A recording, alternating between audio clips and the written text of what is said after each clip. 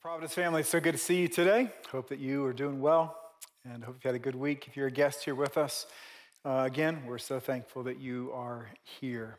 I want to invite you back tonight at 6 o'clock for a really special, we do this once a summer, a night of worship, and it's called Selah, okay? Selah. Now, there's a group that makes songs and they do concerts, and they're not going to be here, okay? This is not a concert in that way. We're going to be the group. We're going to sing as the church family. And the word Selah actually comes from the Bible. It's used 74 times in the Old Testament, every time with music and a song. And it means to pause or to think about it or even to raise the voice. And so what you'll find if you look at the Psalms and you read through them, you'll find a psalm, which is a song that was sung. And oftentimes in the actual book of the Bible, you'll see a pause, a little space. And if you look over to the right, you'll find this word Selah. And it was there intentionally. And it simply means that as they were singing through the song, there was a time that perhaps in between verses, there was a moment to pause, to think, and to consider his sovereignty, his goodness, what they were singing about God's mercies, compassion. And so there was a time to pause, to think. And then it moved into the next stanza where they would raise their voice even louder. And so what we're going to do tonight is we're going to pray some, we're going to sing a lot, and I hope you can be here. Let's pray. Father in heaven, we love you. And thank you for the privilege to wake up and to live in your world today. Your word says that the wage of sin is death, and we're all sinners. And therefore today we've all received mercy because we woke up. And with that mercy, we know that you have given us responsibility and instruction on how to live in your world, and we want to yield to that instruction. And so we asked now as we open your word that you would open up our heart, that God, I pray that my words would be pleasing to you, as would all the thoughts and meditations of our heart. Lord, as we look at two passages from your word that deal with our responsibility in civil duty, politics, government, would you protect us from our natural sinful propensity of trying to find proof from Scripture that endorses our ideologies? And instead, would you help us to lay our ideas and ideologies down and say, would you inform all of them? And so instead of standing over your word this morning, we want to sit under it. And would you do good to your people as we humble ourselves before you and ask you to teach us? We pray in Christ's name, amen. The term politics has become so tangled and entwined with a lot of things that aren't so positive, like fear and disorder and dishonor and rage and corruption and division and deception, that many people, including believers, want to disengage altogether. And this is why it's really important for us to have a healthy view of even the words that we use. The word politics comes from a Greek word. Polis means city. And from that Greek word, we not only get politics, we get policy, police, polity, which means that within the city, there's laws and rules. There's enforcement of those laws and rules. And there's even a process by which we make those laws and rules. At its root form, politics is about community. It's about how we live and how we relate to one another in community within borders. Those borders might be inside the church and outside the church. It might be inside this school or outside this school. It might be this state or this city or this country. But all these places that have borders and boundaries where we're thinking about how we relate to one another, they all fit in God's world. And he's the owner of all of it. And therefore, if you understand that politics really is about how we live and relate with one another in God's world, then you have to understand that if God's people who have been entrusted with his word that gives instruction on not just life, but how life can flourish in his world, if we disengage altogether from politics, then not only our society, but our call from Christ to love our neighbor as ourselves will be compromised. There is a way to participate that is faithful to the Lord and helpful to society. And so we start a series today called God and or Country. Some of us, we even say God and country, and we have a thought of what that means. Others of us look at it and go, well, is it God and, or is it God or country? Which one is it? It is a pretty nuanced thing, but let me just remind you of something. Just hours before Jesus went to the cross, he stood on trial before Pilate. And Pilate, who was the Roman governor, he asked Jesus, "Are you the king of the Jews?" And Jesus responded with such wisdom, of course, and what he said was, well, you said such, and I want you to know something, is that my kingdom is not of this world. I am a king. I have a kingdom, and that kingdom is not of this world. Well, as their trial went on, we're told there that eventually Jesus became silent, that he wouldn't answer anything else. And Pilate became irritated with him, so much so that he says, "Don't you understand, Jesus, that I have the authority to crucify you or not?" And Jesus responds, "You would have no authority over me at all unless it had been given you from above." And what this means is that Jesus Christ has authority over the city of God, and he also has authority over the city of man.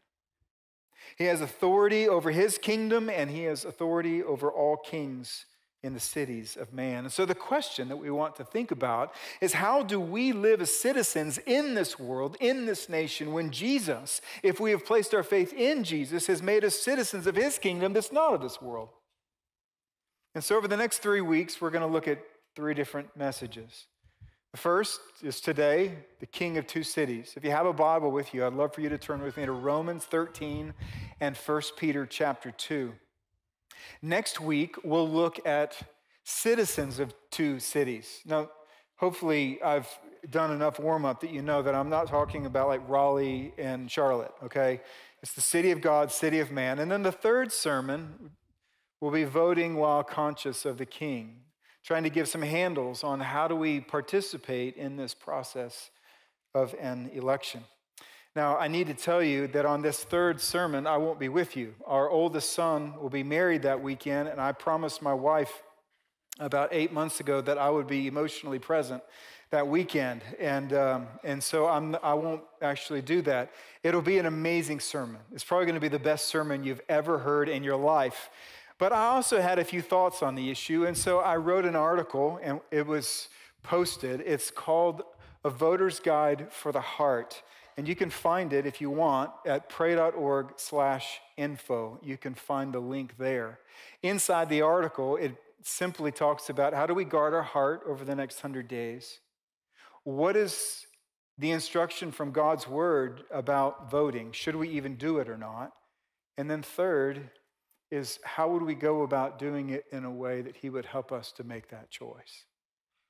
It's going to be different than any voter guide, perhaps, that you've seen, but I hope that it'll be helpful to you. And I hope that it points your heart to Christ. But today we look at the King of Two Cities. And so let's read Romans 13. Let every person be subject to all these authorities, all governing authorities. For there is no authority except from God. And those that exist have been instituted by God. Therefore, whoever resists the authorities resists what God has appointed, and those who resist will incur judgment. For rulers are not a terror to good conduct, but to bad. Would you have no one or no fear of the one who is in authority? Then do what is good, and you will receive his approval. For he is God's servant for your good. But if you do wrong, be afraid, for he does not bear the sword in vain. For he is the servant of God, an avenger who carries out God's wrath on the wrongdoer. Therefore, one must be in subjection, not only to avoid God's wrath, but also for the sake of conscience. For because of this, you also pay taxes. For the authorities are ministers of God, attending to this very thing. Pay to all what is owed to them, taxes to whom taxes are owed, revenue to whom revenue is owed, respect to whom respect is owed, honor to whom honor is owed. And then 1 Peter chapter 2, verse 13. Be subject for the Lord's sake to every human institution, whether it be to the emperor as supreme or to governors as sent by him to punish those who do evil and praise those who do good. For this is the will of God, that by doing good you should put to silence the ignorance of foolish people. Live as people who are free, not using your freedom as a cover-up for evil, but living as servants of God. Honor everyone, love the brotherhood, fear God, honor the emperor. And so, after the four Gospels, Matthew, Mark, Luke, and John, the rest of the New Testament features a number of letters that were written to churches. Some pastors, many churches, offering instruction on how to live, on how should people who have put their faith in Christ, who have come together as a people of God, who are a local lighthouse in different cities and villages in the known world, and how they are to participate in society and finance and in all things. And so there's letters. And what's interesting is in all these letters, there are two passages that we just read that are the most direct instruction on how we as people who have entered into the kingdom of Christ, how we're supposed to participate in the kingdoms of this world. And what you find in each of these two passages that we just read, first of all, they overlap. It's the same principal ideas. And what you find is in each of these, there are three different focal points. The first is the sovereignty and the justice of God. The second is the role of government. And the third is our response to the government if we understand that God is sovereign and that he is just. And so really what I've done is I've written a 7-part sermon. And I can only get through 3 points today. And so next week, okay, we're going to come back to the exact same two texts. This week we look at the first two, God's sovereignty and justice, and what is the role of human government. And then next week we'll look at our response if we believe such. So the first thing I want you to see is that Christ is the sovereign King of heaven and earth. This is perhaps the most important, gracious, kind thing Paul and Peter do for us, is that once introducing an arena that has the capacity to distract and pull our attention because of overwhelming fear, he grabs our chin and he forces us to look at Christ. Notice what he does in Romans chapter 13, 6 times in 6 verses. There's no authority except from God. That's the anchor. It's been instituted by God. Whoever resists the authorities resists what God has appointed. He is the servant of God. He carries out God's wrath. They're ministers of God. And Peter does the exact same thing. He says, be subject for the Lord's sake. This is the will of God, living as servants of God, fear God. Over and over, you see this cadence where he's placing God up on this pedestal, and he's saying you have to keep your eyes on him if you're going to engage in the political process in a healthy way. Because he is the king, the sovereign one over heaven and earth.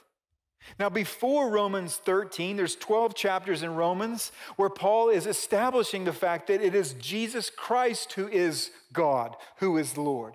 And in 1 Peter chapter 1, he does the same. And so when it says here over and over, God, God, God, what he's saying is this, is that Christ, it is Jesus the Christ, Jesus who is the Christ, who is the Son of God, is sovereign over all things. He's the Lord. Romans chapter 11 says, from him and through him and to him are all things. That means that all peoples and all governments, all rulers, all judges, all principles, doesn't matter what it is. If you have authority, all of it, all of us, We all come from him, we exist through him, and one day we will all return and stand before him and give an account. Every single nation in the world, including America, is much like this bucket. We wonder who's going to lead within the bucket. We have these borders, and we're like, this is our country. This is who we are. And so some, like us, they get to vote for leaders. Over the next 100 days, we're going to see all kinds of arguing over who leads inside the bucket. But let me tell you something. Jesus is the one who rules the bucket and the beach. It doesn't matter what's in or out. He owns all of it. He owns all people. It's all his. All his. He is the sovereign king of the world. He is the head of all rule and authority, Paul writes. He is the ruler of the kings on earth. That means he rules the kingdom that is not of this world, and every king in this world, and from his throne spills such goodness and kindness and sovereignty and justice that he is worthy of being trusted. He's the king. Now, what I've found even this morning is that there are many people who want to establish that and then remove that from their consciousness because what they really care about is party politics. And the New Testament won't let you brush the sovereignty of God into a corner so that we can hold fast to our ideologies. He establishes Christ as supreme. We all live in a constitutional republic, and you also live under one divine, eternal monarch. And as such, let me give you two applications. First, let's seek shelter in Christ. Why shelter? What does that have to do with anything? Well, both parties in America, as pretty much all political parties where there's a voting process, they peddle fear. They put fear in front of you because fear raises a lot of money and it moves people's hands to do and act. And they put fear in front of us, and the fear is so everything we're going to lose if the other side wins. And so let me just remind you of something, and that is that when you feel fear, you run for shelter. All of us do. Which means you and I are going to run to a shelter over the next 100 days and then beyond. Now, this is only one of our fears. Some of us were diagnosed with cancer recently, going through financial problems, marriage problems. There's so many problems that cause fear in our life. This is only one of them. But when there is fear, I urge you to run to Christ. In Proverbs chapter 18, this is why. He says, the name of the Lord is a strong tower, and the righteous man runs into it and is safe. But a rich man's wealth is his strong city, and like a high wall in his imagination. You see, when an ancient city was attacked, those that lived outside the city wall in the valley would run for cover behind the city wall. And if the city wall was breached, there was only one last safe spot to run to, and that was the tower. A refuge, a fortified place with food and with water where people could gather, and so long as there was food and water, there was survival. A strong tower. And what the Bible teaches us is that Jesus is the only strong tower today and every day, and everyone who runs to him will be safe. But our problem is we are all tempted to run to imaginary towers. He says that a rich man's wealth is his strong city and like a high wall in his imagination. It's an imagination. I want you to know that all these towers that are imaginary, they seem so tall and they are so short. Some of you are really wealthy. And you look at that wealth and you're like, it is an unscalable wall. God Almighty can take you home today and all of your resources will be allocated to others. It is a short wall. And our imaginary towers are plentiful. They can be career, they can be money, they can be sex, they can be drug, they can be drink, they can be election result, they can be politician. The latter we set up as an imaginary tower. In spite of the fact that Psalm 146 says, put not your trust in princes, in a son of man in whom there's no salvation. And so, friends, let me remind you that this election and every election is going to test your tower. You're going to run somewhere. Run to Christ. And the second application is let's develop as God's people political views in light of Christ's word. And let me just say, and not the other way around. We all have ideas, right? You have ideas. If you were president, you have ideas. I have ideas. We all have ideas. But let me tell you whose ideas matter. Jesus, because he's the sovereign king of heaven and earth. And only to the extent that our ideas align with his ideas are those ideas good ideas. He's the Lord, and he has spoken to us. I'm going to encourage you, and I don't even really have to encourage you. You lean toward a party in America. For some of us, that's already on our driver's license, right? Where we say, we're affiliated with this direction or this direction. All of us lean towards that. And if you don't lean because you've never thought about it, that article that I wrote perhaps will even help you consider how you go about even that leaning process. But let me tell you, in either direction that you would lean, something about what you're leaning toward, it is broken. Neither political platform in America proclaims the truth of Jesus and the gospel of Jesus as the hope of the world, and therefore neither is the hope of the world, and neither should be the message of the church. And yet how utterly confusing it is to the watching world when they see believers in Jesus Christ, proclaiming Jesus Christ, and then justifying behavior within their preferred political party that looks nothing like him. And so we lean. And there's reasons to lean. And yet what we're leaning toward will not exist in heaven. It's broken. It's burdened. And so the election is going to test the loyalty of the people of God. What do we talk about most? What do we love the most? What do we grieve the most? As followers of Jesus Christ, we should absolutely grieve when we see the disregard of God's moral law becoming central pillars in any political platform. And we should also grieve when candidates clearly care more about leveraging moral issues that attract the Christian vote more than they care about those moral issues or in becoming a godly leader themselves. But when we get so entrenched into our party, it's easy for us to justify or sweep under the rug the very things that Christ Almighty has condemned.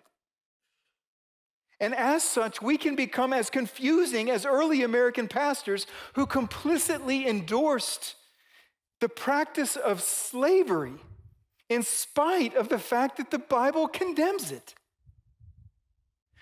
Christ has spoken. The King has spoken. In the Garden of Eden, before there was any sin in the world, he has spoken about the dignity of human life from the womb to the tomb. He's spoken about man's responsibility to subdue the earth.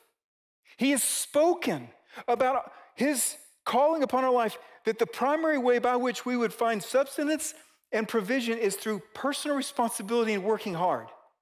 He has spoken about marriage between one man and one woman being not only the foundation of the family and the home, but that the family and home would be the bedrock on which society would rest. He has also spoken about justice. He's spoken about poverty. He's spoken about immigration. He's spoken about the need to have godly and humble leaders. He's spoken about all of these things. And when we get so entrenched with what is broken, what you find is this, is that what comes out of our mouth is oftentimes more loyal to what we already know is broken than the kingdom that will survive and live forever and ever and ever without fault. What are you going to talk about? What we're all going to talk about is what we drink. So what do you mean? Some of them are going to drink deeply upon Scripture, and we're going to sip on political commentary for the next 100 days. And others are going to drink deeply on political commentary and sip on Scripture. And the world will know what we consume by what we say. And how tragic it will be for us, the people of God who have been entrusted with his words that help life flourish in his world, for us only to be able to echo the world's fear and folly at such a time as this. The second thing I want you to see is that Christ entrusts authority to government. Christ has all authority, we're told in the Bible. What that means is that if you have any authority over anything, it's on loan. If you have authority over yourself, that authority is on loan. If you have authority over your home, that authority is on loan. If you have authority at work, that authority is on loan. If you have authority in the country, that authority is on loan. It has been entrusted to you by the one who has all authority. Which is why Paul reminds the believers who are living underneath Roman occupation with emperors that we'll talk about next week that were some of the most perverse, ungodly leaders in the history of the world. And he would say to the people, there is no authority except from God. And those that exist have been instituted by God. It is amazing how many believers wrangle over previous elections when Romans 13:1 sits in the Bible.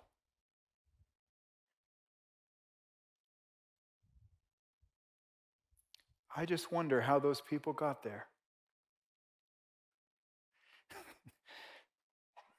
You say, well, how is that possible for a good, holy God to give us leaders that aren't good and holy? Because sometimes he intends to bless a country by their leaders, and sometimes he intends to judge. For blessing or for judgment, we find within the scriptures, Daniel 2 says he removes kings and he sets up kings. There are so many places in the Old Testament where he literally says, I'm going to utilize my servant Nebuchadnezzar in spite of his evil to bring about a purity within my people from their idolatry. There was an appointing of a holy God of an unholy man to bring refining judgment upon his people. You find stuff like that in the Bible if you read it. We just can't hardly imagine that he would still do such a thing. But he does. And Paul and Peter go on to tell us that God has given authority to the government for a purpose. In Romans chapter 13, verse 4, he says, the government is the servant of God, an avenger who carries out God's wrath on the wrongdoer. And then Peter adds that emperors and governors are sent by him, that is God, to punish those who do evil and to praise those who do good. Now, let's condense all of this into one slide so you can see it. Government is sent by God and entrusted with authority by God to do something, and that is to administer justice. And that justice comes about in three parts that we just read about. As they commend what he says is good, as they punish what he says is evil, and as they protect the world from anarchy. This is their responsibility.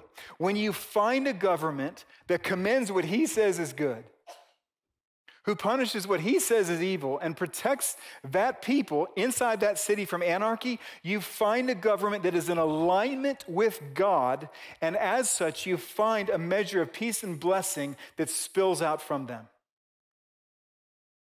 And as such, when you find a government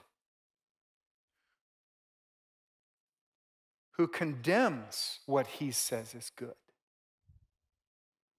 and who rewards what he says is evil, and that allows a measure of anarchy in the city, the town, or the world, you find a government that is misaligned with God, and as such, they bring about not only a brutality, but a dishonesty that literally cripples a society. Now, I've used the word justice. Biblical justice. Their job is to administer justice. And we all live in a place to where we use the word justice and hear the word justice used in a way that's very different from how the Bible used it. We looked at this a year and a half ago when we looked at social justice theory. Social justice that most of us hear about all the time aims to bring society into compliance with our perceptions. This is the most important. It's our.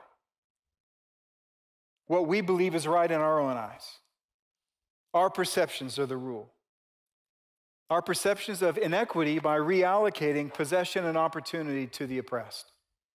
Now, one of the things that's no doubt about social justice theory is there is evidence within the world of injustice, and there is a mercy to try to figure it out.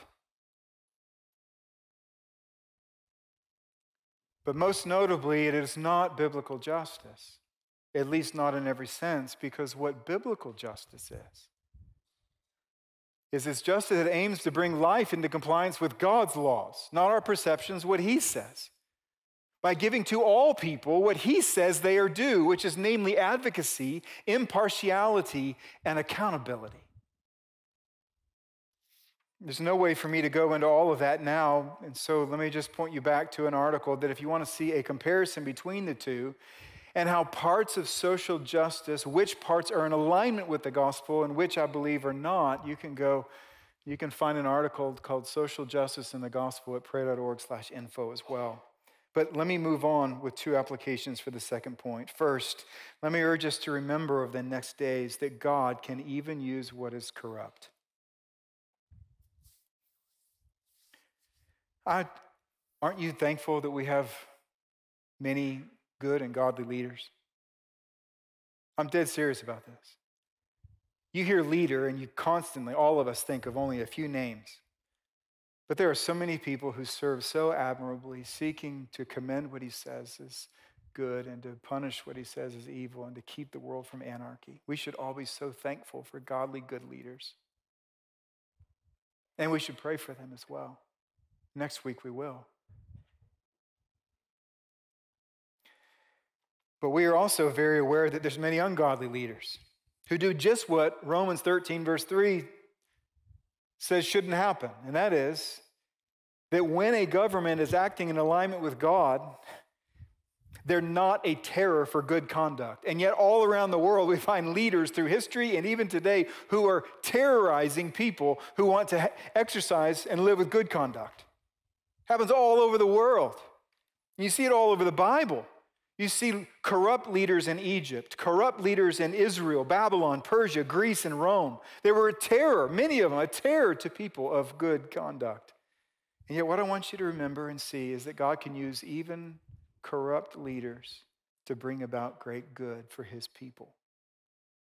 It's not his will, of course, meaning the goal isn't to elect terrible leaders so that we can showcase the grace of God or what he can do in spite of them. But when a leader chooses to misalign with the Lord, God can even use the chaos that ensues from that kind of leadership to bring about good. You say, well, how is that? I don't always know how he does it. I just read it in the Bible. Within the Bible, we see corrupt leaders in Egypt, and yet God used Egypt to display his power. He used and there were corrupt leaders in Israel, but he used those leaders to create a longing within the hearts of his people for a godly and better king. With Babylon, he used them to purify his people. With Persia, he used them to rebuild the temple. With Greece, he used them to unite the world under the Greek language in which the New Testament would be written and spread quickly around the world. And you go, well, what about Rome? Those Roman leaders, they were terrible. Many of them were. We're going to look at 3 of them next week, and they're a hot mess. I mean, it was amazing how they lived. Could God use Rome to bring about good for anybody? Well, Acts chapter 4 says that there were gathered together against your holy servant Jesus, both Herod and Pontius Pilate, Romans, along with the Gentiles and the peoples of Israel, to do whatever your hand and your plan had predestined to take place. And so take heart, because even among some of the worst rulers in the history of the world, God brought about the crucifixion of Jesus Christ that brings salvation to those who believe. And then the second application on the second point is, let's see our role in governing. Sometimes when we think about this, we think about it as us versus them. We're like, man, those people out there, I wonder if they align with God. I wonder if they misalign with God. But what I want to show you is that we live in a constitutional republic, which is a government of the people, by the people, for the people. And what that means is authority has been given first and foremost to the citizens, which means that we are part of the governed and the governing. We'll look next week at how we participate in being governed by things like paying taxes and being subject to laws. But we participate in governing in part by delegating leaders that we believe will administer justice by commending what he says is good and punishing what he says is evil and protecting the world from anarchy. And we, the voting citizens, are to be as faithful in delegating leaders who administer biblical justice as they are to administer that justice. God will examine their stewardship of leadership and our stewardship of freedom. And so I would indeed urge you to participate, because God is going to hold you accountable whether you do and how you do. And the last thing I want you to see is that Christ will hold everyone accountable. Everything that comes from Christ returns to Christ. Everything. And so in Romans 13, 1-6, when it says that the authorities, they come from God, and he calls them servants of God and ministers of God, what that means is all people, all ministers, and all servants from God return to God to give account. Every one of us will stand before the judgment seat of Christ and receive what is due. And so it would be such a miss for me to talk about politics in the world and not anchor it to the big story of the Bible so you see how it works in a story that begins and ends with justice. Within the Bible, it says, in the beginning, God creates the heavens and the earth. He creates us to have a relationship with him. And inside the safe confines of his just instructions, man knew perfect peace. But then that peace was interrupted when Satan came into the garden after trying to rebel against heaven unjustly, was thrown to the earth, comes to humanity on the earth, and begins to tempt humanity to question the justice of God. Did God really say, you will not surely die? And humanity sinned against God, broke fellowship with him, and suddenly there was an avalanche of injustice that swept over their own personal hearts, their relationship, and the world. And into this new unjust environment, God did something that is truly unthinkable, uninventable, and that is that he made a promise in that moment, a promise to send a Savior. A special son would be born of the woman, and Satan would try to crush, but would only be able to strike his heel, but the Son would crush the head of the serpent. And so the Bible says that the solution to our sin problem is a war between an unjust Satan and a just Son that would ultimately be won by the Son. You fast forward in the Bible and we move from Adam and Eve to a table of nations that spread across the earth with own unique languages. And it says that they're mistreating each other and they're mistreating the Lord in their sin. So God looks in all these nations and he chooses Abraham and he says, from your line will the special son be born. And this promise of a special son moves through literally centuries of time of prophets and priests and kings. And when we get to the kings, we keep finding that God's observing everything that is happening. We find within the kings that every government who aligns with God brings peace and blessing to the people. Every government that misaligns with God brings idolatry and brutality, and God pays attention to both.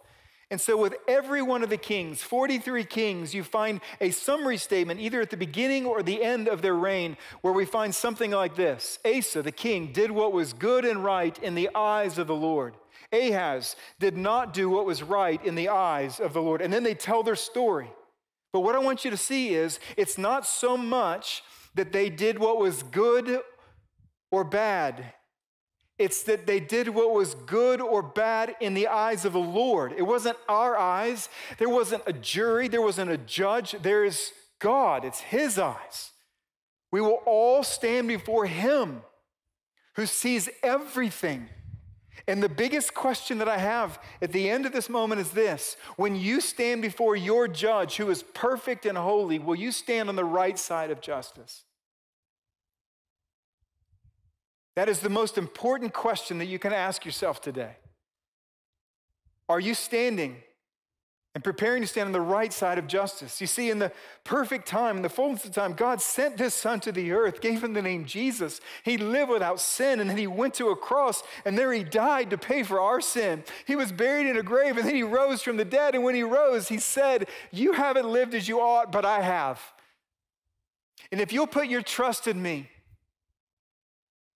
everything that you deserve in your sin will fall upon me on the cross, and everything I deserve in my righteousness will fall upon you forever. I will take away your sin, and I will give you my righteousness, so that when you stand in the courtroom of heaven, you'll be dressed with my righteousness. You'll be on the right side of justice.